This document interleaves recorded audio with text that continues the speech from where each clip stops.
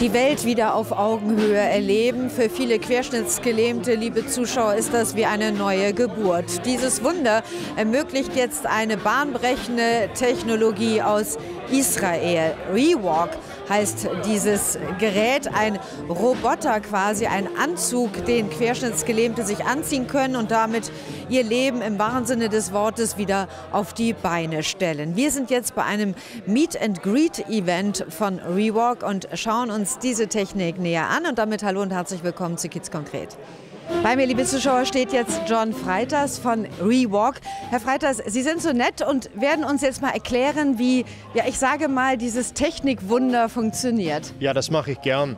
Also die Entwicklung hat Ende der 90er Jahren angefangen infolge eines Unfalls. Dr. Amit Goffer, das ist der Erfinder, hatte in Israel einen Unfall und wurde wach als querschnittgelähmte Person. Und hat sich dann technisch mit der Frage auseinandergesetzt, was für Möglichkeiten gäbe es, damit ich wieder gehen und stehen und laufen kann. Und da es nichts gab, hat er einfach gesagt, okay, dann baue ich selbst was. Und das war die Geburtsstunden von das Thema Exoskelett und auch die Realisierung. Gemeinsam mit einem Team an Entwicklern, mit Enthusiastlingen und Pioniere haben die dann ein ReWalk-Exoskelett entwickelt. Und das sehe ich hier.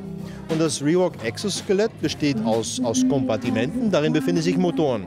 Und die Motoren steuern die Hüfte und den Kniegelenk. Und dadurch habe ich eigentlich ein motorisiertes Bein. Das ist über diese Beckenbügel verbunden und das ziehe ich an mit Gurten.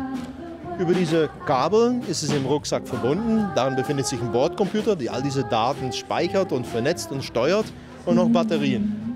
Und mit dieser Uhr, die Sie hier sehen, kann ich eigentlich die Bewegung steuern. Das heißt, ich sage das System, dass ich aufstehen möchte, dass ich laufen möchte und dass ich auch anhalten möchte. Und das lernt man in einem Therapiezentrum oder in einer Klinik.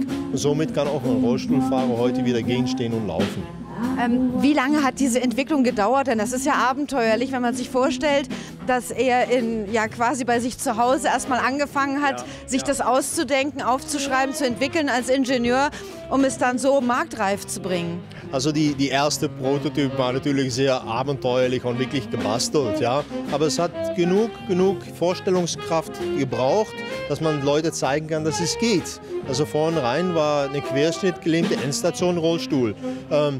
Das heißt, bis die Akzeptanz gekommen ist, hat er wirklich selbst so ein Modell gebaut, an dem er vorführen konnte, dass es plausibel ist. Und dann ist eine professionelle Entwicklung daraus abgeleitet worden. Das Technion, übrigens von Ursprung her eine deutsche Universität in Israel, hat da Unterstützung gegeben. Die Staat hat natürlich subventioniert, weil sie die Idee auch so interessant und so positiv und gut fanden. Und man kann sagen, 10 Jahre, bis die ersten Prototypen so gut waren, dass man damit testen konnte. Dann geht man in klinische Phasen, um auch wirklich das System zu erproben. Weil was mechanisch geht, was technisch geht, heißt noch nicht immer, dass es gut und gesund ist für den Menschen. Das muss man wissen. Das haben wir ausprobiert, wir sind damit in die Klinik gegangen, haben klinische Studien gemacht, um zu gucken, okay, jetzt kann jemand stehen und gehen und laufen und bewegen. Ist das denn gut und gesund oder beschädigen wir den weiter? Das war sehr positiv und auch sehr überzeugend. Und damit konnten wir auch Zulassungen bekommen, dass wir das System jetzt auch verfügbar haben, damit ich damit Therapie machen kann, in die Klinik gehen kann, das lernen kann, meine Gesundheit steigern kann und über diese Training auch eine Alltagsmobilität mit dem System erreiche. Wie ist das mit den Zulassungen? Brauche ich die dann speziell auch wieder für jedes Land oder reicht eine einmalige Zulassung und ich kann es dann weltweit auch vermarkten? Nein, es gibt natürlich Länder, die ihre eigenen Regulatorien haben, die ihr eigenes Reimbursement haben, die ihre eigene Zulassungsstationen haben. In Europa sind wir primär mit einem CE-Kennzeichen gut unterwegs. Wir können damit in Westeuropa vermarkten und wir haben seit Sommer dieses Jahr auch von Amerika die FDA. Das ist der Food and Drugs Administration und somit können wir fast weltweit jetzt vermarkten. In Asien haben wir gerade angefangen, in Japan mit einem Vertriebspartner den Markt zu vorbereiten auf die Zulassungskriterien, auf die Vermarktung. Aber in Europa sind wir schon länger, jetzt seit 2 Jahren unterwegs und wir haben auch schon die erste Kostenübernahme von Krankenkassen, die in Deutschland das System von den Betroffenen auch bezahlen. Das heißt, dass ich durchaus zur Krankenkasse gehen kann, wenn ich jetzt Betroffene bin, die entsprechenden Voraussetzungen erfülle, über die wir vielleicht auch gleich noch mal sprechen und habe dann das Glück, hoffentlich das bewilligt zu bekommen. In welcher Höhe befinden wir uns denn da? Also was kostet das denn? Ja, also Das hat ein bisschen was mit Glück zu tun, weil es geht manchmal schnell, wenn der Mitarbeiter bei einer Krankenkasse oder Kostenträger sich selbst informiert. Das können die auch gerne bei uns tun. Ein Kostenträger, eine Krankenkasse oder eine Berufsgenossenschaft muss so ungefähr zwischen 65.000 und 70.000 Euro bezahlen für eine vollwertige Ausstattung. Da kommt noch ein bisschen Trainingskosten dazu und das ist das, was an Kosten auf dich zukommt. Das bedeutet, ich stelle einen Antrag, ich bekomme eine Verordnung vom Arzt, dann gehe ich in das Training und hinter die Qualifizierung habe ich dann auch einen Anspruch auf der Versorgung. Ja. Ich habe gerade schon die Voraussetzungen kurz angerissen. Also was muss ich für Voraussetzungen erfüllen als Querschnittsgelähmter, um überhaupt mit diesem ReWalk-Modell klarzukommen? Also wir gehen von einem normalen gesundheitlichen Zustand aus. Das heißt, ich habe einen vernünftigen Kreislauf, eine vernünftige Knochendichte. Ich habe vor allem noch Kraft in Armen und Händen, weil ich muss ja Krücken halten. Das System wird balanciert, indem ich das mit Krücken halten. Ja, das heißt, die Armfunktion muss vorhanden sein.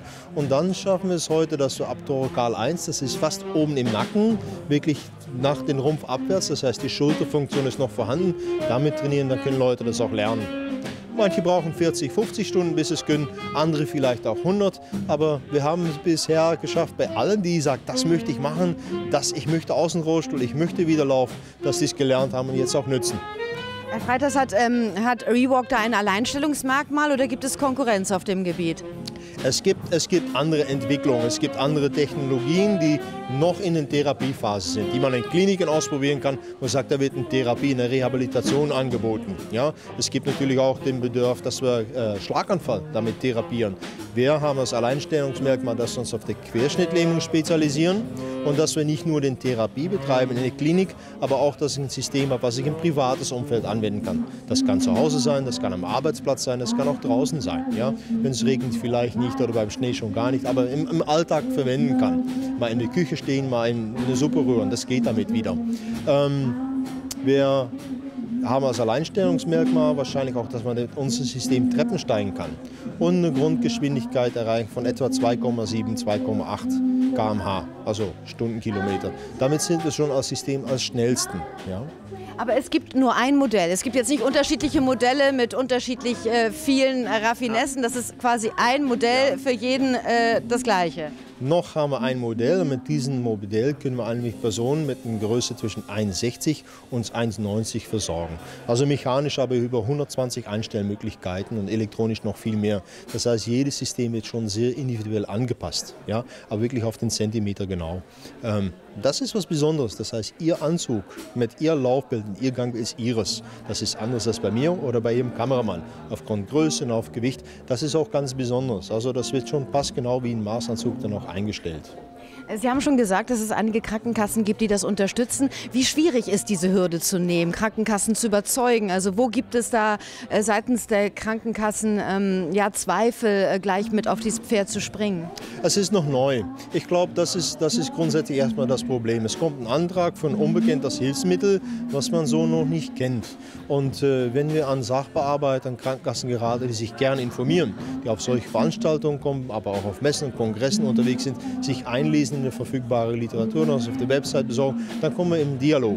Und die fragen dann auch gezielt nach, was kann ich damit, was leiste ich mit, wo sind die sonstigen Vorteile? Weil die haben einen Kosten, die auf den zukommt, warum sind dann die Nützen? Ja? Und der Nützen ist natürlich, dass zum Beispiel die Gesundheit der Betroffenen sich wesentlich bessert, dass ich weniger Krankheitstage habe, dass weniger Antibiotika gebraucht wird, dass ich vielleicht weniger Therapie danach brauche. Das heißt, das sind natürlich auch schon kostensenkende Maßnahmen. Kurzfristig, weil ich sofort was für meine Gesundheit tue, aber auch über den Rest des Lebens.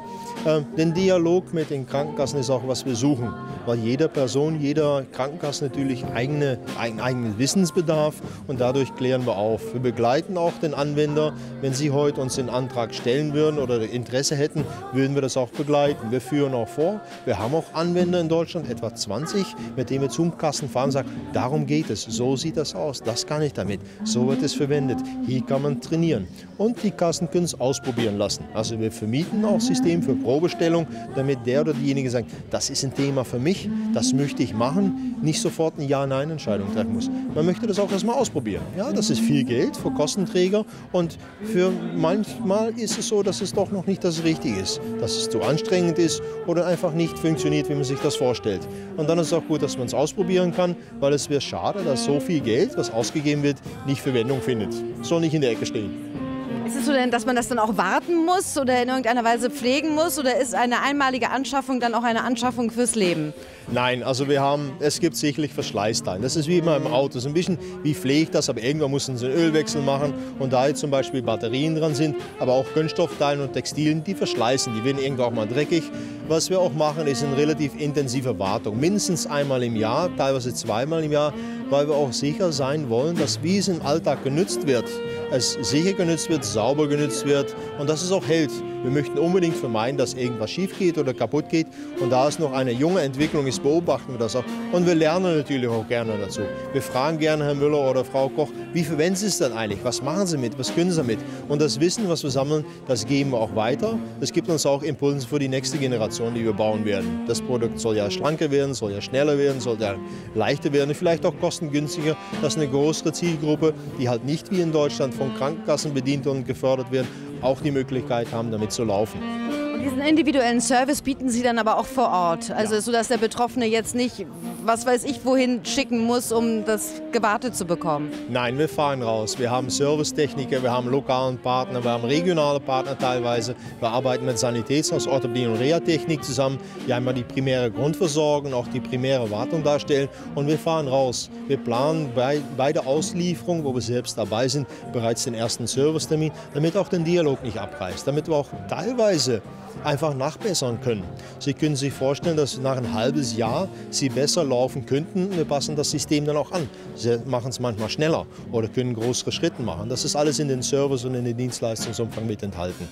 Kurz zum Schluss, Herr Freitag, mit was für einer Zeitspanne muss ich rechnen von einer Antragsbewilligung, bis dann das Produkt auch bei mir ist?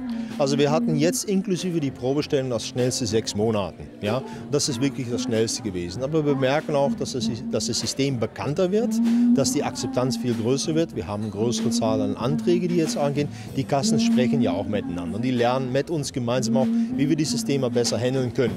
Und bis Sie eine Verordnung haben vom Arzt, bis Sie einen Trainingstermin haben, bis Sie dann die Bewilligung haben, rechnen Sie mit 6 Monaten. Dann werden Sie auf jeden Fall nicht enttäuscht. Kann auch ein bisschen länger sein. Soweit die Theorie, liebe Zuschauer. Jetzt wollen wir natürlich auch sehen, wie das in der Praxis funktioniert. Möglich macht das eine Präsentation, die hier jetzt gezeigt wird. Also bleiben Sie dran bei Kiez-Konkret.